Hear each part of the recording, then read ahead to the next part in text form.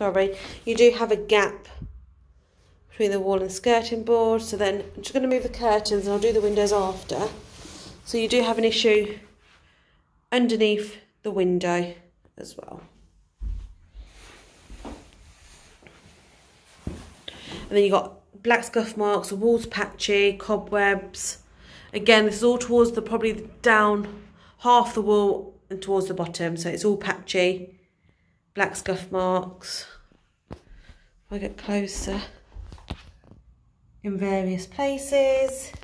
Again, more scuff marks. This is just towards the bottom of the wall. Towards the top, it's fine. This is just where your everyday scuff marks are. Again, more scuff marks. And then behind the door, you have like a hole where the old switch used to be.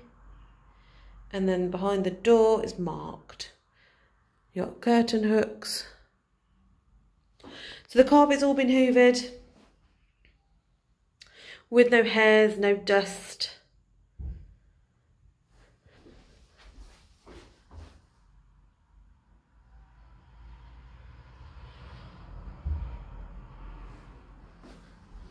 And then the window, so the curtains are window length. And you can see, obviously there is mould on the ceiling. So it's not white ceiling, basically.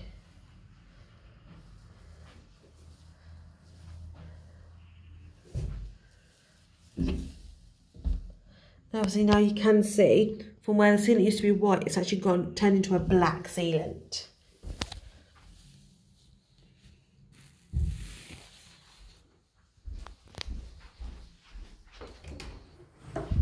I'm just going to head into the rear double bedroom. Light bulb's working and present. Ceiling is white, clean, with no cobwebs, no stains. Just going to zoom in out a little bit. There you go. And I'm going to go up and down the wall, so I'll go up and down the wall behind the door first. So just looking at the door, you can see white marks, and there's a bit missing there as well. Door closes fine. You've got a long scuff mark scratch on the door. So you do have several various small faint scuff marks, and obviously the hole in the wall as well. Looks like there's a different colour paint being used. Up and down, showing you the condition. Overall, the walls are clean. It's just when you get towards the bottom, just maybe above the skirting board, you do have another scuff mark. Again, it's quite faint. And you can see the skirting boards on the walls, the sealant has cracked. I'll just get a bit closer. Yeah, sealant's cracked. Then you've got a couple of more scuff marks here.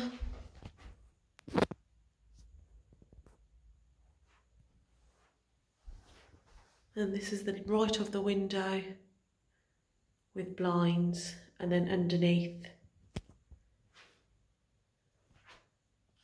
And then left of the window and above.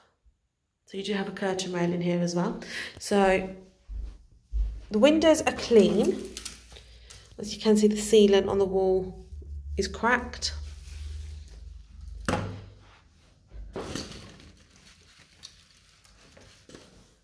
And then you do have a large crack in the wall here as well. And you can see it's quite patchy towards the bottom. You've got a scuff mark, just 2 scuff marks on the ceiling.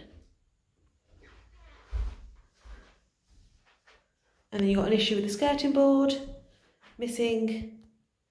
And then you've got a couple of fingerprints and another mark on the wall. Flooring is carpet, it's all been hoovered.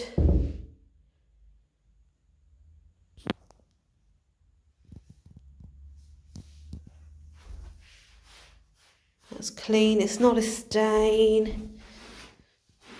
And that's all clean as well.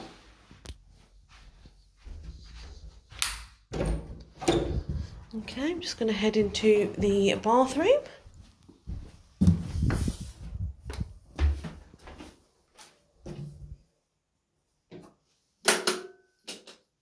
Okay, so I'm in the bathroom. behind the door is white marks and it's damaged towards the top. Ceiling is white, clean, with no mould, no signs of paint peeling. Light bulb working and present. Then what I'll do, I'll go do the tiles first, the blue ones. So the blue ones are tied looking. There are several ones that do have various cracks in.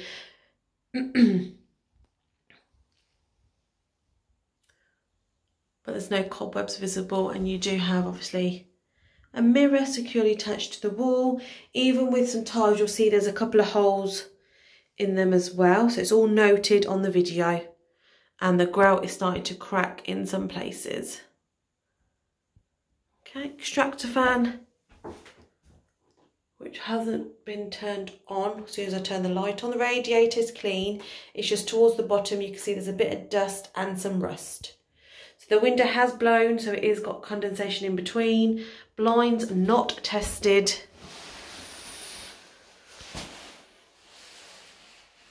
Again, various holes. And then we've got the white tiles. So there's no cracks, and the sealant has been redone. You can see there's a bit of discolour in the tiles towards the top grout and towards the bottom.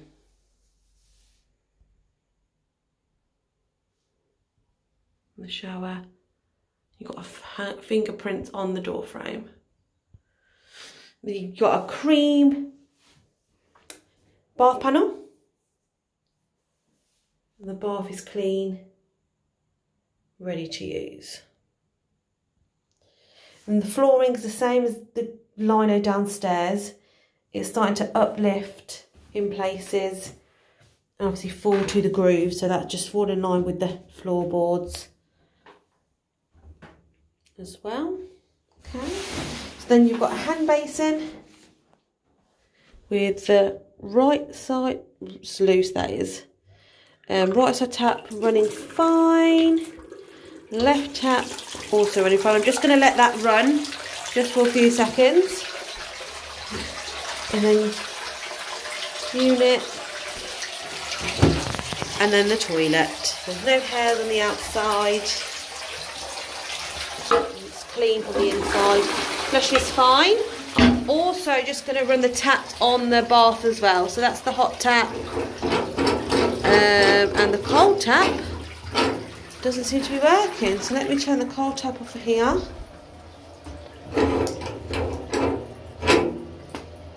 So I just need to speak to the landlord to see if that was working before, but there's no cold tap that's working, unless you have to turn this off and then yeah, just need to speak to the landlord regarding that.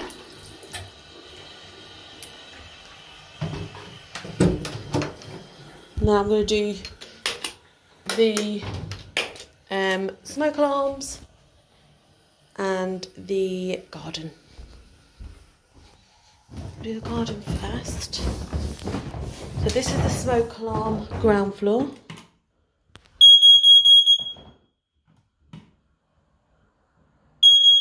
Working fine, and then when I head upstairs I'll go do the first floor fire alarm.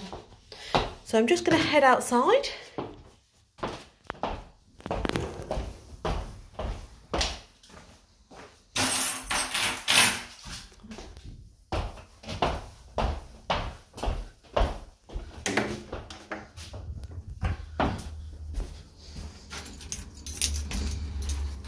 You can see the light bulb is working.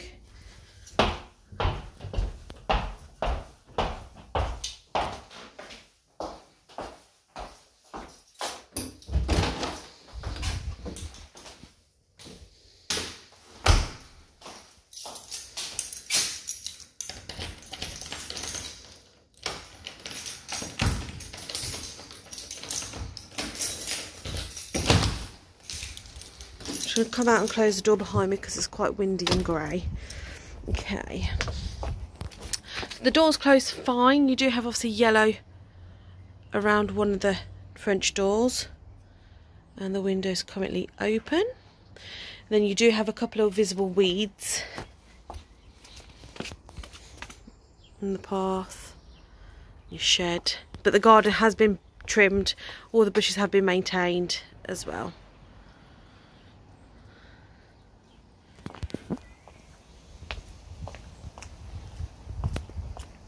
And I'll walk down, so obviously the path's near enough clear. You do have the odd few bushes in your way. And then you've got this section over here, so I need to find out what's going on with this section and when that's going to be removed. And you've got weeds going further.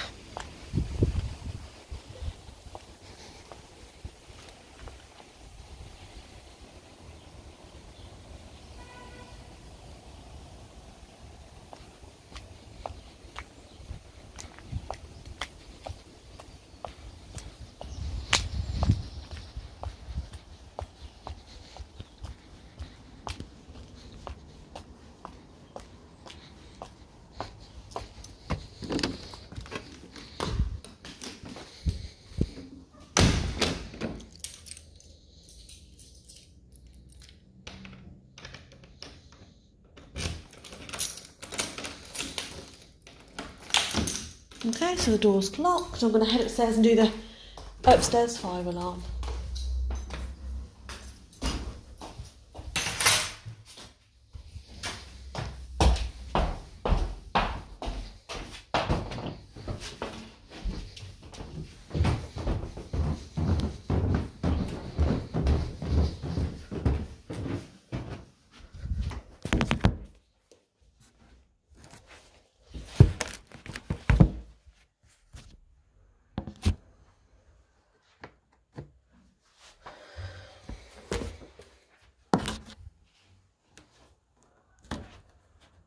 Right, I can't reach the upstairs fire alarm, so I will request the tenant to test this for me.